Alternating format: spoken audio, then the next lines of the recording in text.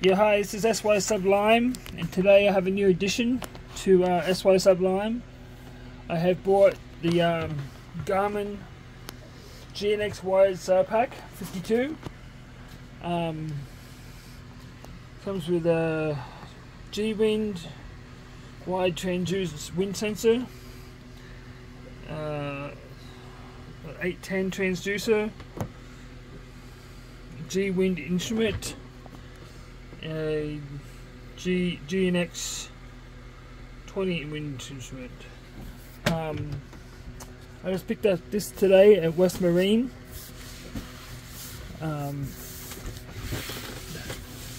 Because I have a pro account with them, I got it for a few $100s cheaper. So that's the mast instrument, the wind instrument, the Gnx 10 mounting box, and the two MFDs, LCDs, and then the transducer. So I'm just going to do an unboxing today. This is from the back, this is from the side. So yeah, and the other side's the same. You can see that. So yeah, open it up. So get this opened.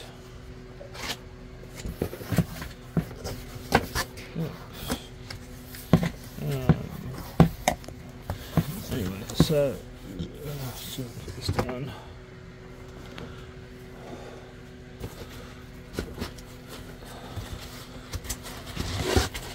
Foam out. Toss that. This one out. Toss that. These are obviously the transducers in here.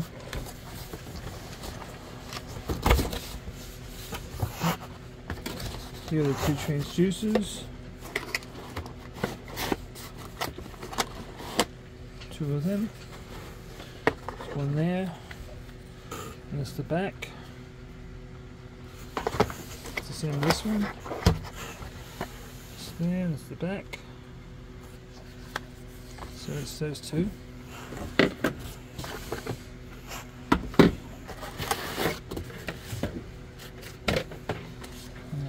These are obviously the things to make it waterproof.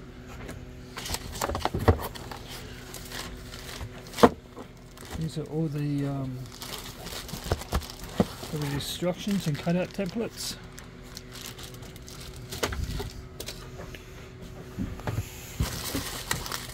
This is the, I don't know what that is. I think this is the GS 10 box, I think. I'm not sure. This is the cable, the wide 25 meters of cable. I went with the wired one because I was going to do the wireless one, but I just told there's a lot of problems with the wireless one, so I went with the wired one. Listen, there's no problems. These are more cables. These are probably my 2 meter and 6 meter cables. It's my wind sensor mount. This is a terminal, my NEMA 2000 T-bone and terminals, which I don't know why they gave me more terminals. I have enough terminals. This is the power cord.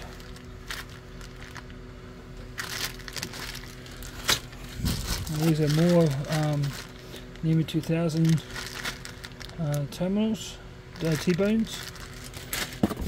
This is the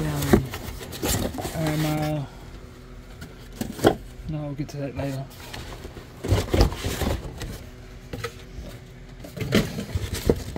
This is the Gnx, the G-Wind wind transducer. Oh, shit.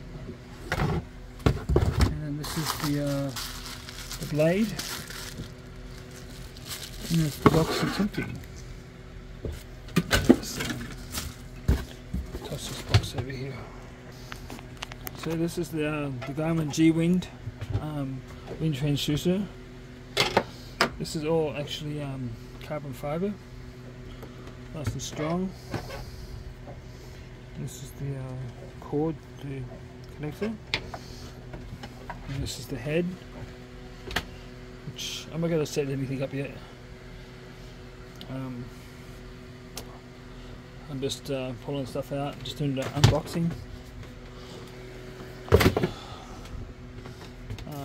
This is the AMR. Okay, the instructions. Oh, here we go. More stuff. This is the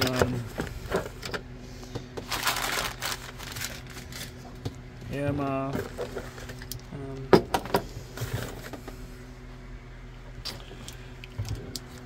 transducer, speed, depth and temp sort of thing. I'm gonna have to I think I'm gonna paint this with some prop speed before I install it. I've got to hold my boat out first before I can install this, but everything else is going to get put in before, except for this. I'm going to probably paint this with some prop speed, so just stop some of the growth getting on it.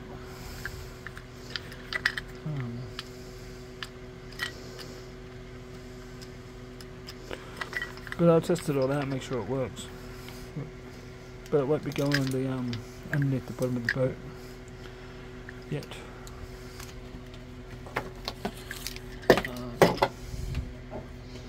And these are the nuts.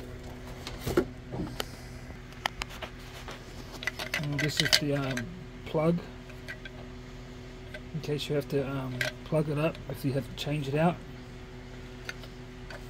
Or if it, yeah. That's the plug, and this is the 2-hole. This is the, yeah, I was supposed to stop water coming up, but I don't think it's going to stop very much water. It's still got all these gaps there. It's going to have water coming through there. See daylight, so it's supposed to stop water from coming in. I don't think it's going to stop any water. It's going to stop some, but not much. Whatever. Anyway, this is plastic. I would have rather this be made out of brass or bronze. Maybe I might copy it. I might copy it. It won't interfere with it, won't it? That's why it's made out of bronze. So yeah, so I can't make this out of bronze. But I will paint this with some prop speed to stop inhibit some of the growth, green growth on it. It's the same stuff that you paint. Yeah, if you've got underwater lights, paint it underwater lights with that too. Prop speed stuff. And then these, this is the owner's manual. You gotta keep those. Spare O-ring. Gotta keep that.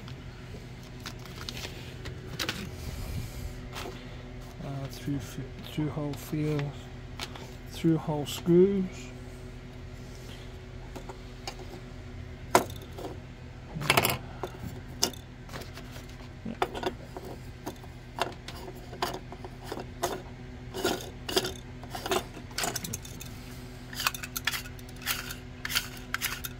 Get the idea. And this is a spare O-ring for up in there. To put that in my spare parts box, along with this one too. Put this one in the spare parts box too. So yeah.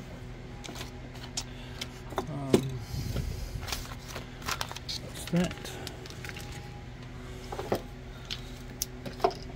That's the 10 transducer for the through hole.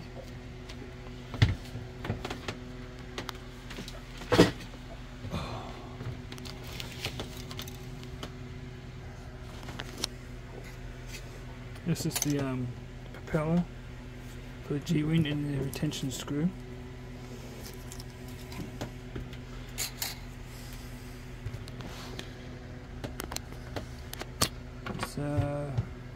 NEMA 2000 backbones.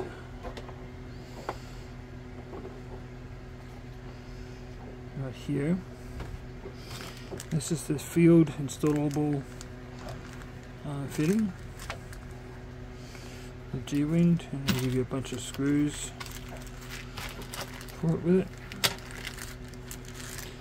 And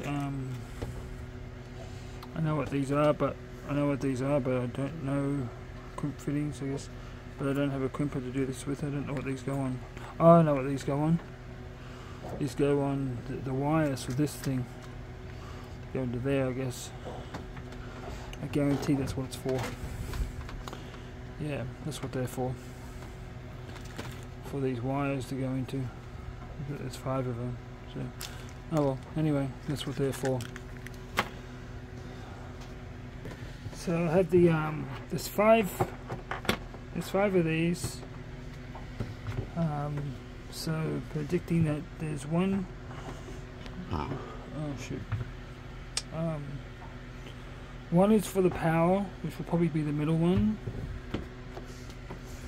One's going to be for the 810 transducer. One is going to be for the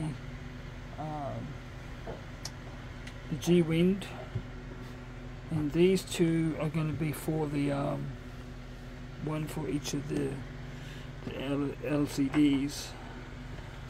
This is going to be difficult because I'm going to have two different.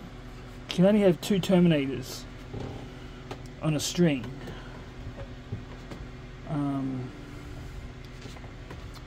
Up in there is where it's going to go.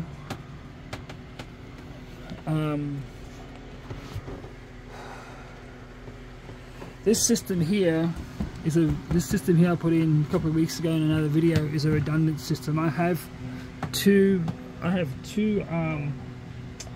T-bones in there with terminators on it, but they are totally separate from this system that's going to go up in here. I'm going to get a Garmin 8612 MFD for up there, and in a couple of weeks I'm going to be buying a the Garmin Autopilot hydraulic autopilot. That's going to have its own independent. It's going to be its system. It's going to be hooked to this system here, but all these have to be hooked to that. I don't know. I'm trying to figure out how to keep this system redundant from this system, because this is my redundant system in case something I get struck by lightning. So I've got to put in 2 GT51s in here, sonars, and then a Panoptix forward-looking sonar from there, and they're going to have their own system. So I'm probably going to have 5 of these down in there, and eventually have 5 of those in there, and then they'll all run off this backbone, I guess. Or I'll expand this backbone. So anyway, this is the power cord. It'll be by itself. And then this is the terminator for the top, and this is the one that has the factory field terminator put on it to choose. This one goes on there. So that's how I ran it. So these are the 2 Garmin Gnx 20s here. I don't know which is which. So I'm guessing this is the one for the wind. Probably because this is going to be purple. No. Well, I'm guessing that this is the one for the wind, and this is the one for the other transducer. Yeah. The 810 transducer. That's what I'm guessing. That's the back of them. Gnx 20 Gnx wind. This is the Gnx wind. And then this is the Gnx 20. This is for the sonar, and this is for the wind. Solve that problem. Yeah, that solves that problem. Yeah, that's the wind one. This is for the wind. It's got the boat on it. It says Gnx Wind. It's for the wind. And this is probably there for the sonar, temp, and all the other stuff that goes with it. Yeah, that's for that.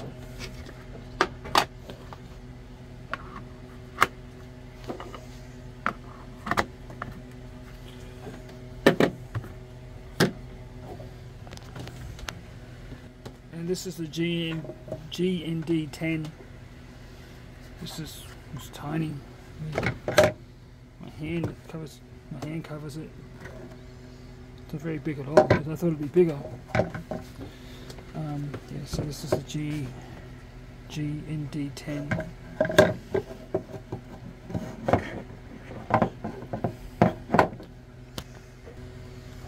So this is the Nemi 2000. This is Nexus, and then this is USB here. I don't think I'd be using the USB, so we can cover that up. I think I'm only going to be using the Nemi 2000. Unless there's a controller here for it. There's in there. There's no cover for this one, unless I have to use one of these. I'll look at the instructions. But yeah, I'm not sure where I'm going to mount this. Probably be best to mount it probably inside my engine bay, close to where my helm is, because of these are right there.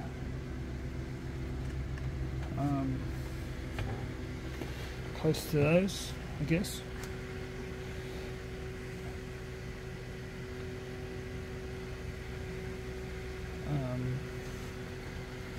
So yeah, I don't know where to mount this thing really.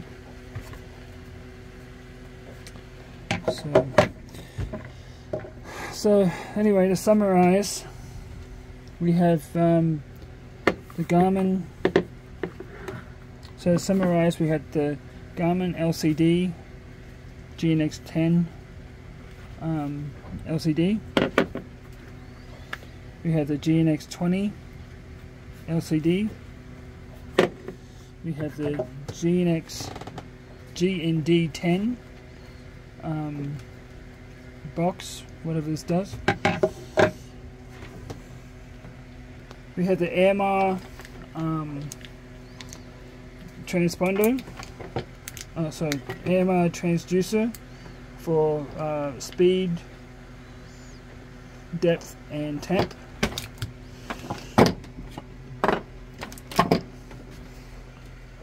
We have the waterproof fittings for the accessories. We have the G-Wind mast mount, wherever you want to put it. With the 810 through hole fitting. And we have the 810 plug.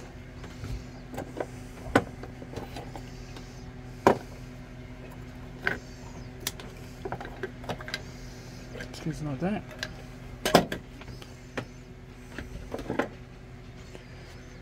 We have the 25-meter cable. We have the 3 drop cables. We have the Nemi 2000 backbone, T-bones. We have the power cable. We have the Nemi 2000 field installable cable, which goes in. We have this sorted screws, etc. Accessories.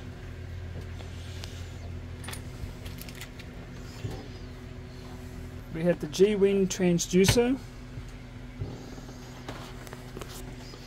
We have the prop. and the retention screws.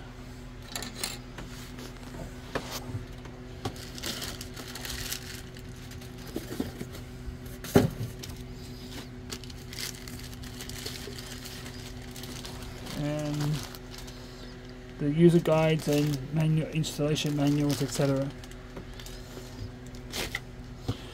So this concludes the unboxing of the Garmin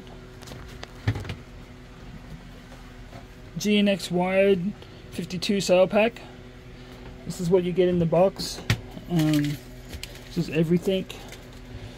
And when I get my hydraulic autopilot in the next month, I'll be doing an unboxing video on that. I won't be doing a installation video on this just yet. So I'm just busy with other things. So this will be a later project. I may get the Gnx Wind installed and then work on it over a period of time, just like do little videos here and there. But anyway, this is SY Sublime, fair winds, temperate seas, sandy toes and margaritas. More about that next time.